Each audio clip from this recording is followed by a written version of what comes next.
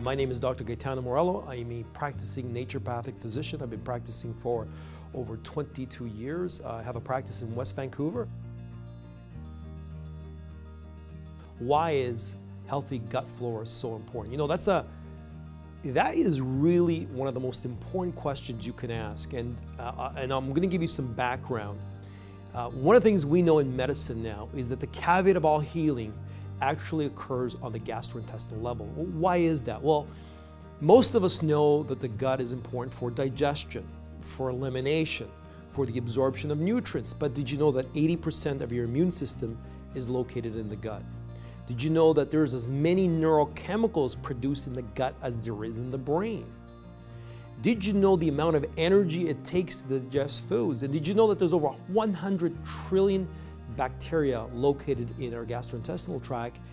And lastly, did you know that what separates the gut lining from your blood, in other words, all that stuff in your gut, including the 100 trillion bacteria, what separates it from your blood is actually one cell, a microscopic entity. And what's interesting about that is, this to me is the paradox of medicine. For example, that one cell lining has to be strong enough to block these bacteria, to block toxins, to block large macromolecules from getting inside the blood. At the same time, it has to be porous enough to allow nutrients to get inside the blood. So this is really a paradox. So keeping the gut healthy, keeping the microbiome, which is the totality of all the bacteria in the gut, healthy, becomes a critical component in maintaining systemic health. And what we're looking in the research now is that increased gut permeability, the breakdown of that lining, really is associated with many of the complex chronic diseases that we now see in our society. So keeping that gut healthy becomes critically important in systemic health. What type of probiotic do I recommend? You know, this is one of the complex questions. And I think most of us know that all the probiotics available, it's very confusing what probiotic to take. And everybody, of course, has the best probiotic, but is that the case? And so I think to answer that question, we got to take a step back. Let's talk about, for example, one of the, a very serious infection that one can get when on antibiotics or when in a hospital on antibiotics, and this is something called C. difficile.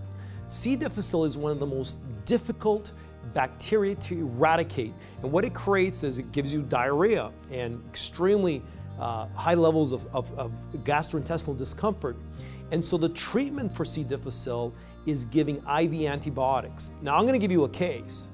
A 38-year-old female comes into the hospital, develops C. difficile. She is placed on IV antibiotics for 1 week, 2 weeks, 3 weeks, 3 months. The C. difficile is not eradicated. She has lost over 40 pounds. She was of normal weight to start off with, so now she's in critical condition. What the gastroenterologist did, went into her husband's gastrointestinal tract, isolated healthy bacteria from his gut, inoculated her with those bacteria, and the C. difficile disappeared in 2 days. She's completely healed. What does that tell us? That tells us that human bacteria from a healthy gut are more powerful than the most powerful antibiotics in the world.